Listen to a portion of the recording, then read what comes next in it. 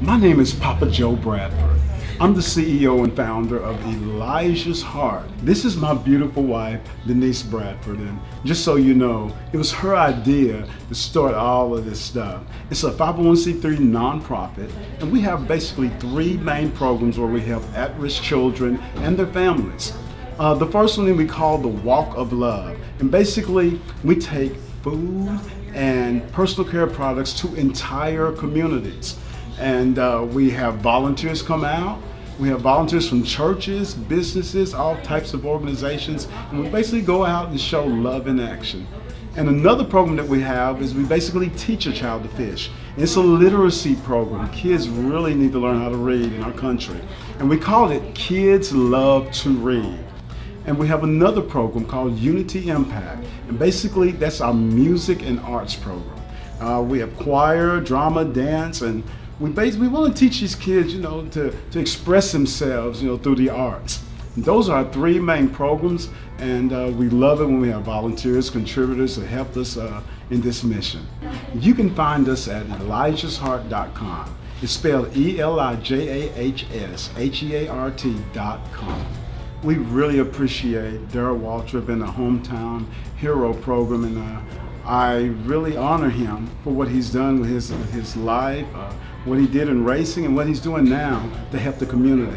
And so it's a great honor to win this award, and even greater honor to be able to call Darrell Waltrip my friend now.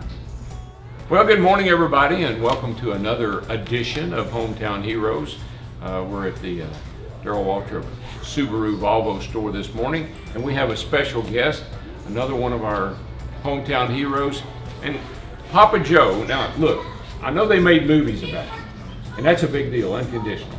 But listen, you're getting ready to receive an award that will put that one to shame. This is a Hometown Hero. We do this, this is our 55th, 56th one of these that we've done. And we go out in the community. We have all these folks that go out in the community and they make recommendations for someone that they think we should honor. And this young man over here, right here, he nominated you. And so why don't you tell us a little bit about Papa Joe and why you thought he'd be a great hometown hero?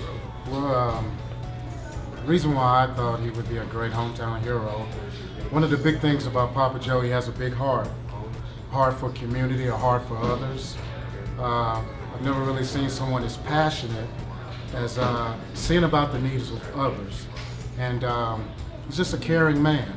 Him and his wife Denise, they're beautiful people, and I really couldn't think there would be a better choice for this award. So we're glad to nominate him and glad to see him receive this award.